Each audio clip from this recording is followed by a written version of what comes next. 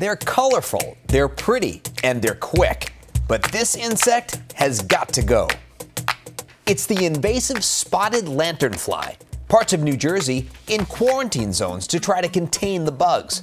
Now they're popping up all across our area, even in Manhattan. The population grows and grows. Our goal is to contain this. So why are they a problem? And where did they come from? And what should you do if you see one? This is Whether or Not. Hi everyone, this is Whether or Not. I'm meteorologist Lee Goldberg, wabc-tv, and we are talking about yet another infestation. We talked about cicadas earlier in the season, but now it's all about this spotted lanternfly. So of course we return to Dr. Jessica Ware, American Museum of Natural History's Division of Invertebrate Zoology. Did I get that correct? Yes, absolutely. Perfect. So great to see you, Dr. Ware. And, you know, we actually had clusters of cicadas early in the season after we previewed with you, and you were spot on with that. But now, I mean, we're seeing this spotted lanternfly widespread. Where in the world did it come from? Why are we seeing it now? And kind of a two-part question. You know, when you get an insect like this that's not native to the area, how long does it take to develop an infestation like this? Because I believe they came here in 2014, correct? Yes. Well, with invasive species, it can be hard to know whether they're going to establish. In this case, unfortunately, spotted lanternflies did establish. They came over from Asia. They were brought over in shipments. Which is one of the things that we have being a port, you know, being in New York City. Sure. We often have shipments coming into our port. And so these insects were brought in, and unfortunately, or fortunately for them in terms of their evolutionary history, they are able to feed on a lot of different things. So they have over 70 host plants that they can feed on, many of which we can find in the tri-state area. So they've done very well here. Plenty of food, good climate, they're thriving. And the cycle of this, I mean, does it equate to the stink bugs that we all seem to deal with across the area? Well, in a way, I mean, they're actually close relatives to stink bugs. They're in the same order. They're Hemiptera, which means that they suck on plant juices, on plant xylem. And so they're close relatives, but they're different in that they actually can cause a lot of economic and agricultural damage. Stink bugs can too. There is an invasive stink bug, Heliomorpha hales, a brown marmorated stink bug, that has caused, you know, some agricultural damage. But the economic devastation that's predicted from spotted lanternfly is expected to be much higher. And so we're really working on prevention, you know, preventing it from spreading, detecting it, and preventing it from spreading. So why are they so dangerous? I mean, are they attacking some of our hardwood trees, or where are they taking most of that sap from? Well, their preferred tree is Tree of Heaven, which is also an invasive tree. It's the one that was on the cover of A Tree Grows in Brooklyn. You know, they're kind of famously a very hardy tree. And so that's not necessarily bad. If they were to suck the juice out of Tree of Heaven, I think people would be fine with that. But they can also feed on all of these other trees. But the problem is that they can also feed on grapes, they can feed on apple, and their fluid that comes out of them is very sweet, and it can cause this kind of mold to grow, which can cause the plants to rot. And so that's going to be where we're seeing real severe economic devastation for farmers. So they're not aggressive to humans, right? No, not at all. They do tend to have very small boundaries, so they're prone to jumping on you. They are very good at jumping and kind of flitting around. They don't necessarily notice that we're there, or they don't seem to think that we're a threat. So you might find them closer to you than what you would like, but they're actually harmless. They cannot hurt you in any way. The reason why people are really advocating detecting them and preventing their spread is because of this broader kind of community impact that they have on our agriculture. So has the concentration just been greater in Pennsylvania over recent years, and now we're starting to see sort of more of the infestation here locally?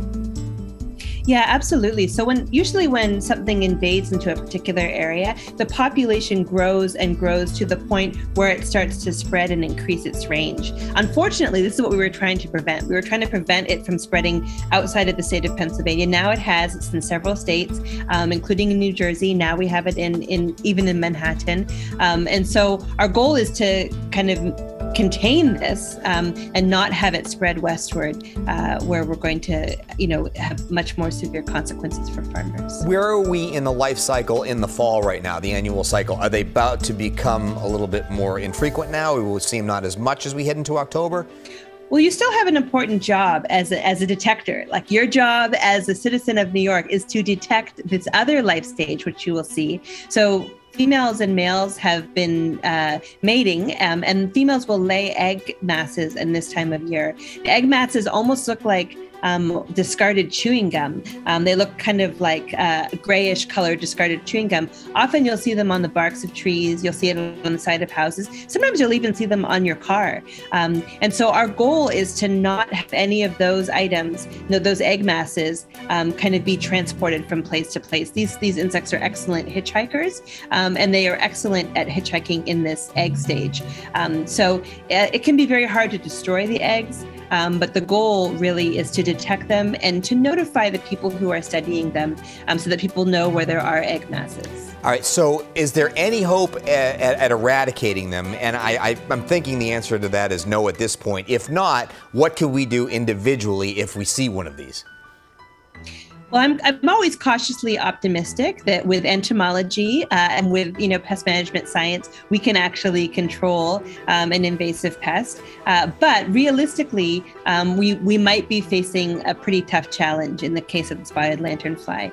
So individually, our jobs are really to detect these insects. If we see them on our property, if we see them on the street, you might think, oh, I'm sure a scientist already knows that they're here. It doesn't matter. You can be the sentinel. You can be the person that says, they're here, I saw them on 91st Street, or whatever the case might be. All right, so you're stressing more observation than aggression with these bugs? I mean, I've heard stomp. Is that the way to go?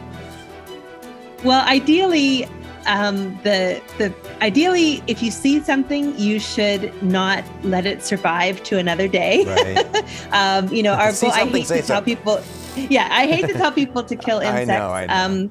But, ideally, we don't want, it's too risky. We really don't want these to be spreading. Okay. As we go through the season, you and I talked before we started the interview, and I know your passion for following the dragonfly migration. You were telling me, you know what, it was good, but there were fewer than we saw. And we talked about, is this a product of climate change? Is even the persistence of these spotted lanternflies and their existence, their ability to survive, is that another reason? Are they liking the way that our climate is warming here? Well, certainly. When we have very mild winters, when we have winters that we're actually basically, it's like a prolonged summer right up until December, then any of the egg masses, they're not going to die off. We see this for many different types of insects that normally we would have some die off in the winter. Instead, they're having overwintering populations that can survive.